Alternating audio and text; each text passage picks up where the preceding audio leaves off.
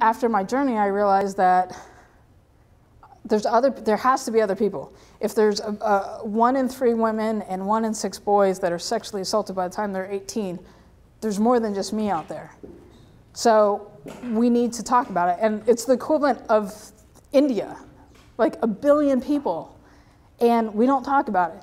We'll talk about cancer. There's ribbons for everything else, but there's not a ribbon for childhood sexual abuse. There's not a ribbon for rape trauma because nobody wants to talk about it. It's dirty. But we have to start talking about that, because even as employers, there's triggers. There's triggers out there that can cause things. There's conversations, there's that uncomfortableness. There's somebody that just pats you on the back. For somebody that's gone through those kind of traumas, it's a trigger. And when they start calling out sick, it's not because they're calling out sick because they're sneezing, they're calling out sick because it may be a trigger. So just be mindful of those things. So for me, I was just like, I'm gonna try to do something. And onto the CEO side of things, it's like, I had friends that had made movies, and I'm like, and all making movies is show business. It's a business. It's a business of writing checks. You make a movie, you write a lot of checks. You could hire people for almost anything, and you just write checks. So the person that showed me and the behaviors that I had from my issues as a child, I quit everything. I would start something, and if I were to just reach that point where people were noticing me, I would quit.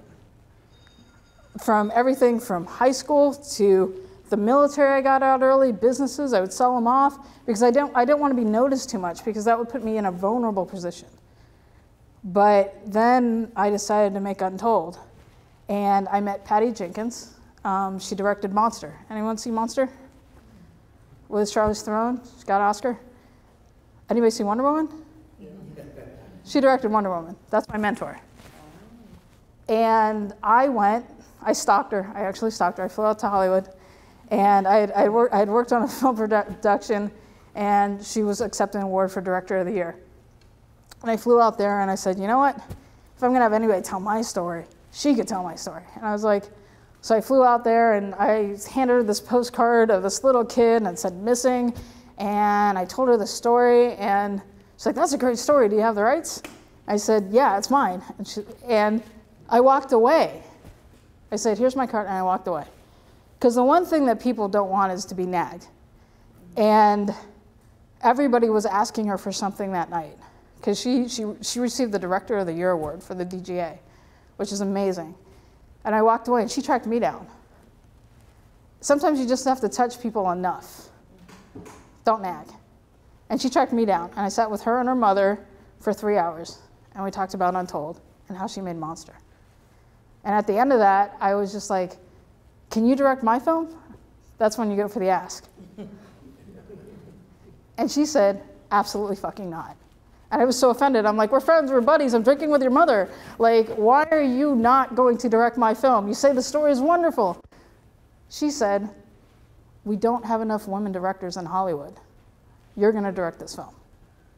And I'm gonna show you how. And she mentored the entire project from script to screen. She just directed Wonder Woman. Like, my God. I'm like, you're working with me? And she was like, you could do it. You're an 8-year-old that jumped out of a moving car. You could do anything. So sometimes having those mentors is what you need, and it's that kick in the ass. And she was a terrible mentor. Absolutely terrible. Because she said, as soon as you raised any money at all, start.